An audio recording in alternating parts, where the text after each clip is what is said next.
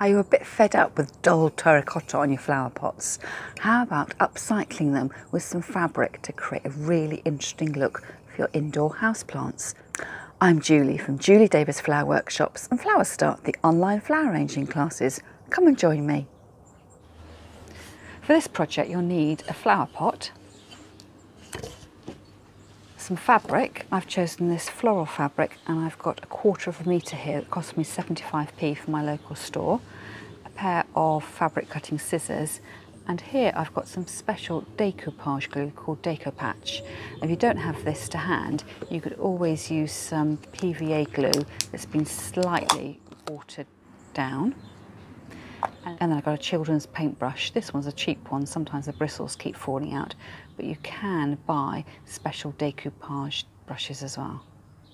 The first thing you need to do is to cut your fabric into about 2 centimetre square. So the easiest way of doing this is to fold the fabric up.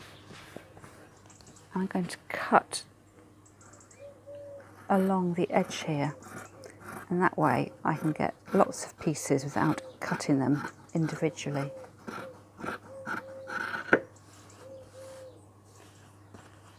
And then cut through the fold here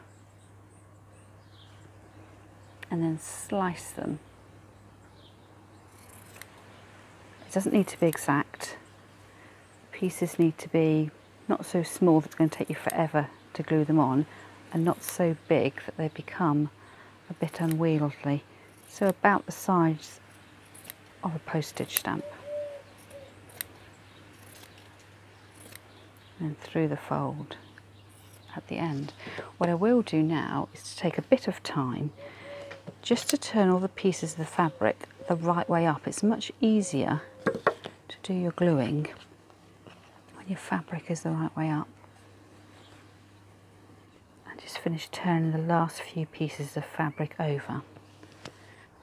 Next thing is to get your flower pot and your glue.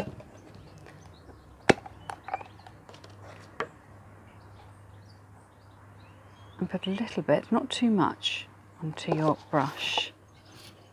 And start to paint the glue onto your flower pot. And just to cover quite a small area, because I'm doing the rim here as well, I'm going to paint a little bit inside as well. And then the reason I've got my fabric the right way up, I should be able to pick it up with my paintbrush. It just saves you getting all a bit gluey later on. Position it in place, and on the top rim, get it to go over the edge. It just gives a really nice finish. And a little bit of glue over the top. And I like to just continue round quite methodically, as if I'm building a little wall. Position the next, I need a little bit of an overlap.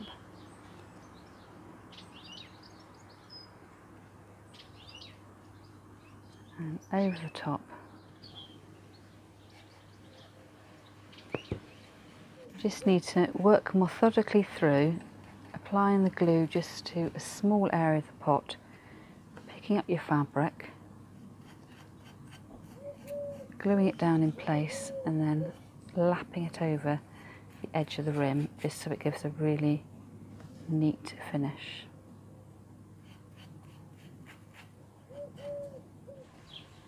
And continue all the way around the pot, back to the beginning again, making sure you've got enough glue on your brush to hold the fabric in place. This needs another layer of fabric to cover up the rim here, and you could finish like that and just have a band of the floral print around the edge of the flower pot, or you could carry on and cover the whole pot. I've decided to cover the whole pot in fabric. I do the same thing, glue the area, make sure the fabric overlaps the pieces above, and where it's ridged just here, use the brush to sort of stipple in the fabric so it follows the shape of the pot, and then come along and glue the next bit. Pick up the next piece of fabric, and this is overlapping its neighbour next door, but also the pieces above it as well. So I've nearly finished the pot. I've just got this bottom piece to do. So much as we did for the top rim, we need to make sure that the fabric tucks under the bottom of the pot as well. So so you need to glue on those bottom bits and underneath the pot at the same time. And then smooth it on with your brush. And that will give a really nice finish when it's sitting on your tabletop.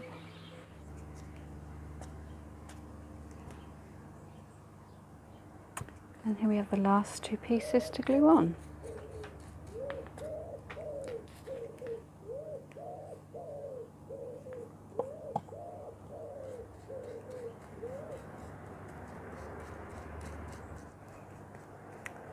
So the pot now is fully covered, and I can just go back.